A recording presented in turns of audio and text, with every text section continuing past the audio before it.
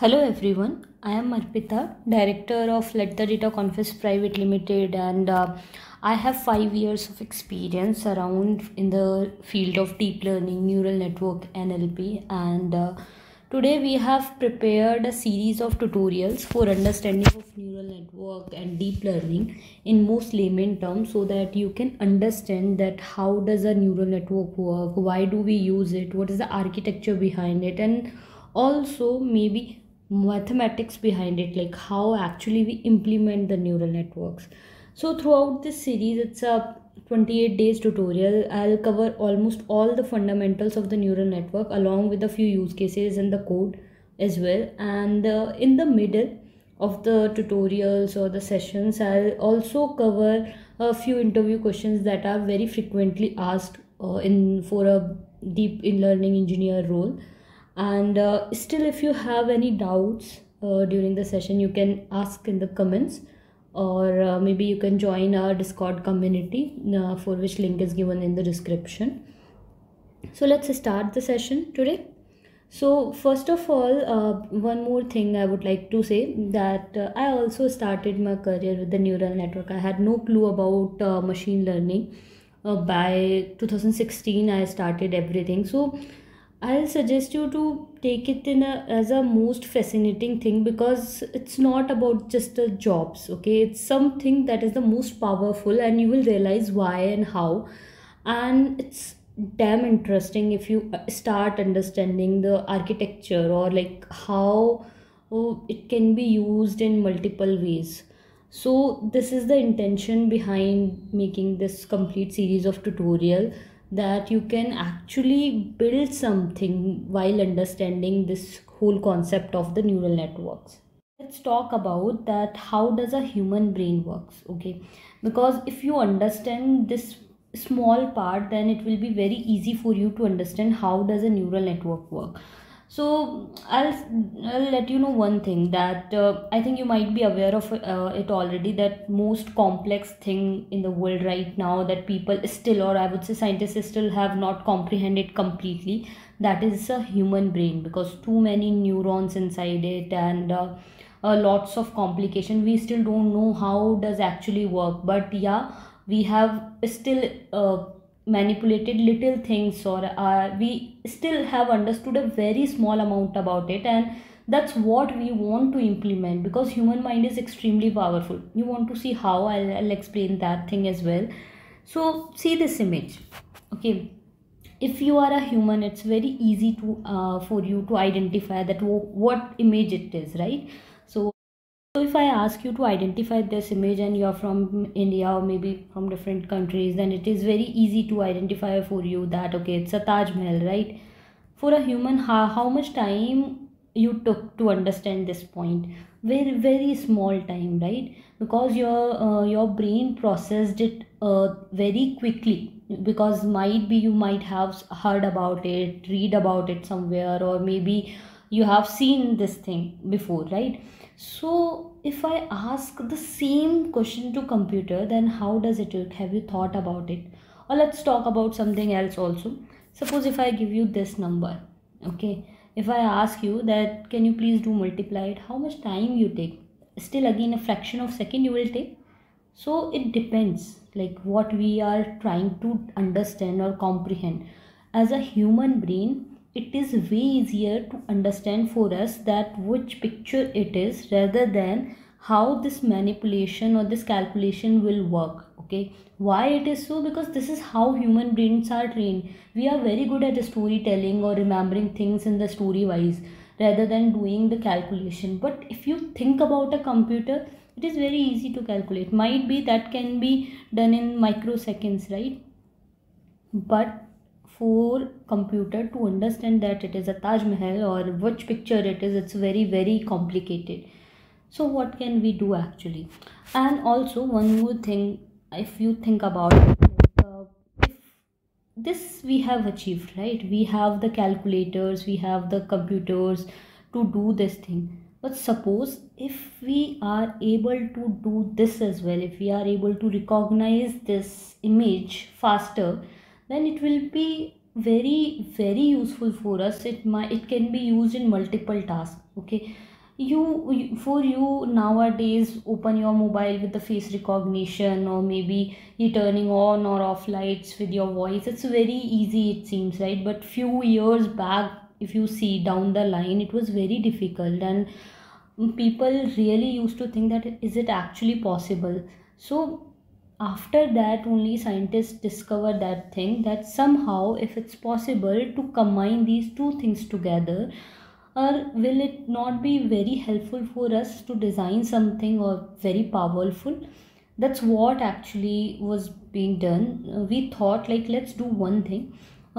First check that what are the qualities of a human brain. Okay, and then let's implement those qualities in a computer or in the programming somehow, so that we can help, or we can take help to predict the future with that. Okay, so let's understand what are the qualities of a human brain that we can utilize, at least, because we don't understand still the complete brain, but we understand lots of things that we can definitely utilize.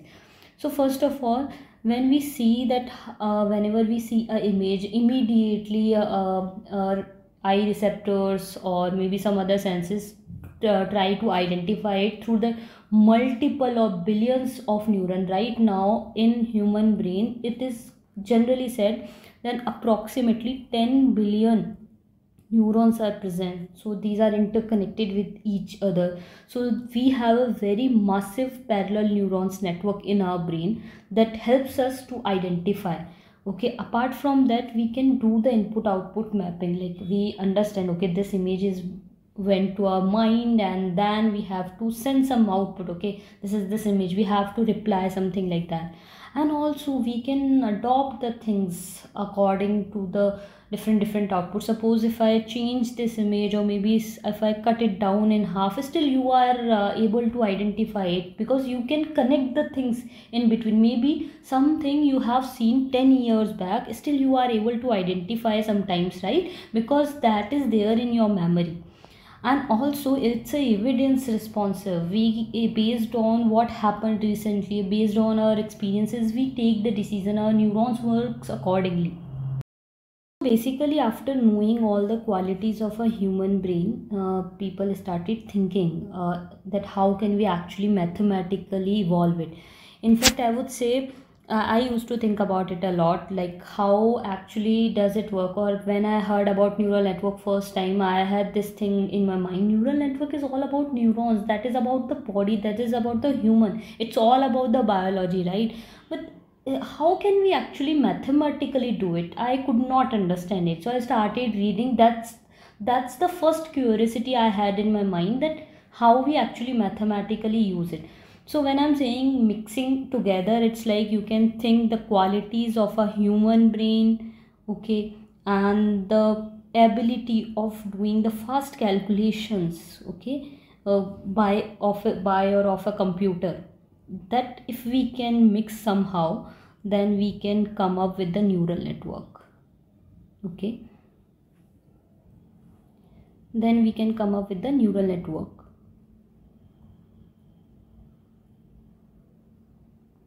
Okay, so you can understand that how much qualities or how much powerful it has to be.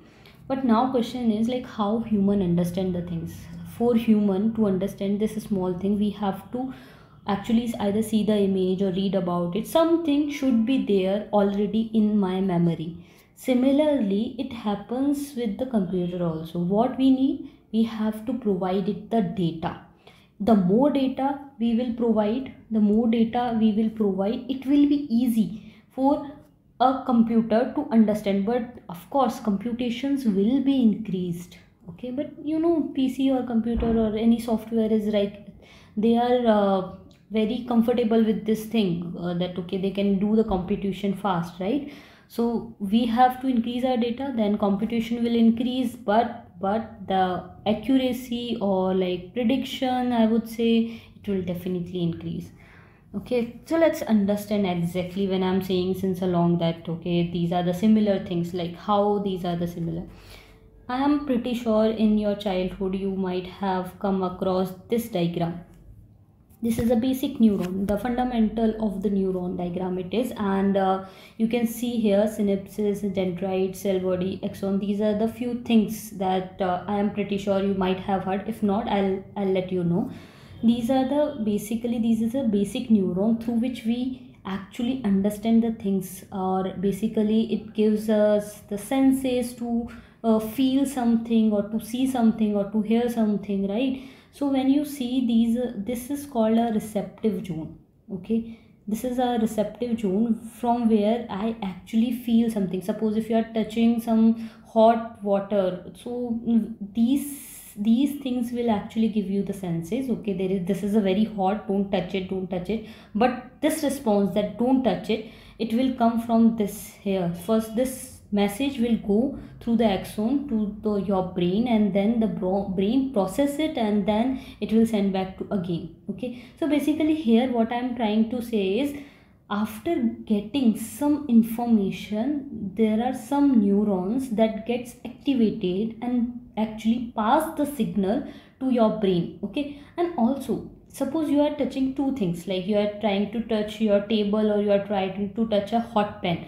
Okay, so in both the things, only when you touch a hot pen, then only your brain gets activated and it says to you that don't touch it, it's very hot. Okay, you will get burned. So in that case, how actually our brain will understand that okay, this is something which might be dangerous for us, this something, this is not dangerous at all. This is a disease, this is called decision making. Okay, so scientists thought, okay, this is how decision making is being done. So I have to do two things. First, I have to take the data as my input, okay, somehow. Second thing, I have to process the data, okay. Okay, and the third thing, I have to make a decision about it, that what should decision I should take about it, and then I have to generate the response. These are the four things we had to actually create. So basically we try to make these four steps together in such a way that okay, this will be our input neurons.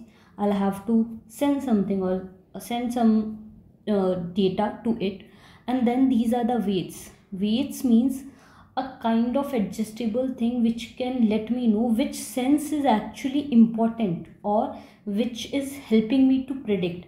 After that, this transfer function, or I would say this is called activation function, it's a technical term, we will discuss it later, but you can understand this is our decision making. This will decide that okay, this signal has to be passed forward or not, or what has to be done. Okay, and after that, once it is done, we will send the output element, which is called our response. So you can see here 4 units. This is how a neural network is defined.